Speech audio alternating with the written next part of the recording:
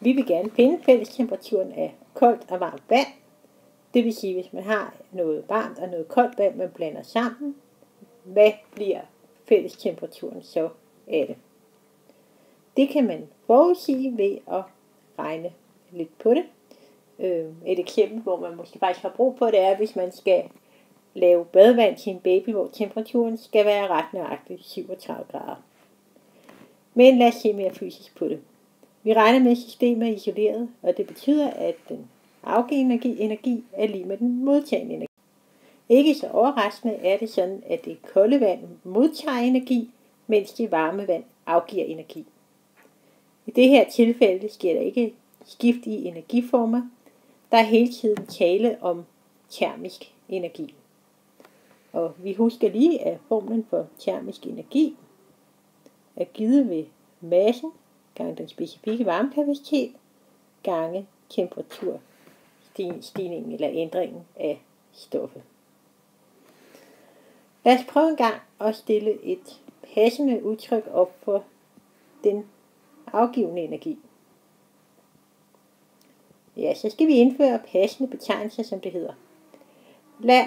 Det er altså det varme vand, der afgiver energi, og hvor meget, jamen det vil afhænge af massen af det varme vand, og specifik varmekapacitet, det er den samme for varmt og koldt vand, og temperaturændringen.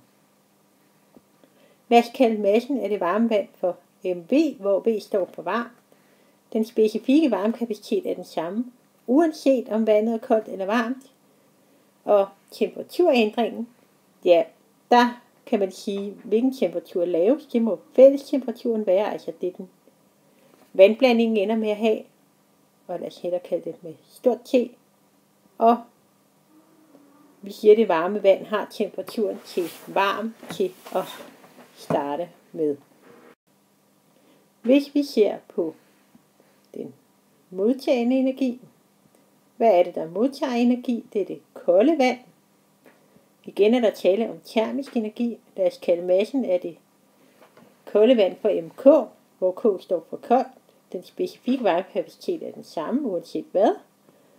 Og her vil det være sådan, så fællestemperaturen er den højeste, og temperaturen af det kolde vand er det laveste. Og man sørger altid for, at temperaturdifferencen bliver positiv, når man laver analysen på denne her måde. Vi udnytter nu, at vi kan sætte de to energier lige med hinanden, fordi vores system er isoleret, så vi altså får en ligning, der hedder MV gange C gange T varm minus T fælles er lige med massen af det kolde vand gange C gange fællestemperaturen minus temperaturen af det kolde vand. Den her ligning kan vi godt gøre lidt kortere. I det her tilfælde, fordi der er tale om det samme stof, ved at dividere med en specifik varmekapacitet på begge sider. Resultatet er, at man får denne her ligning. MB gange temperaturen af det varme vand minus fællestemperaturen er lige med massen af det kolde vand gange fællestemperaturen minus temperaturen af det kolde vand. At den specifikke varmekapacitet forsvinder, betyder, at det her sådan set gælder en hvilken som helst væske. Det kunne lige så godt være sprit eller øl eller øllebrød, vi blandede. Når man nu vil finde fællestemperaturen i praksis, så har man brug for at måle nogle størrelser.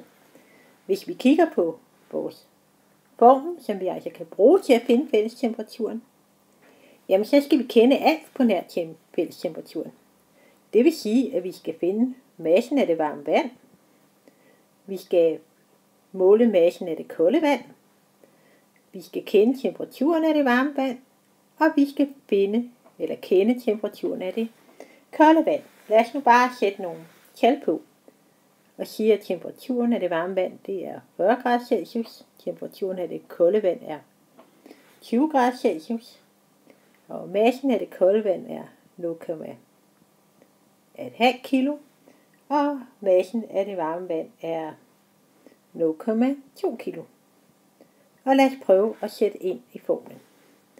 Så får vi altså 0,2 kilo, det var massen af det varme vand, gange 40 grader, det var temperaturen af det varme vand, minus fællestemperaturen.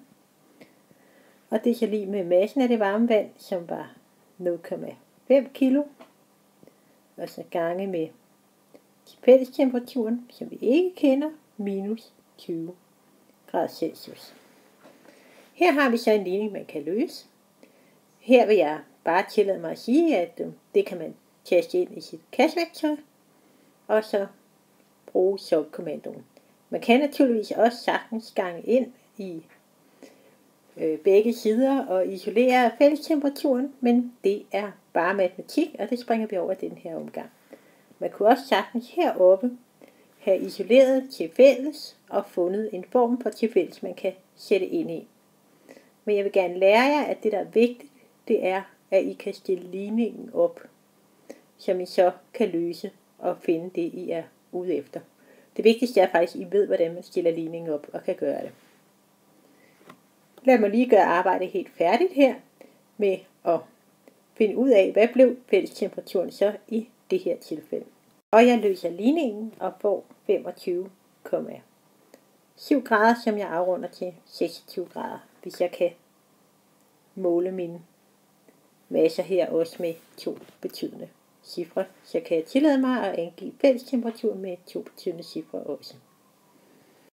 Prøv selv at regne et eksempel mere, hvor massen af det varme vand er 0,2 kg, massen af det kolde vand er 0,2 kg, temperaturen af det kolde vand er 20 grader, og temperaturen af det varme vand er 40 grader. Når vi nu har lige meget vand, så vil man jo forvente, at fællestemperaturen meget gerne skulle havne på 30 grader. Prøv selv.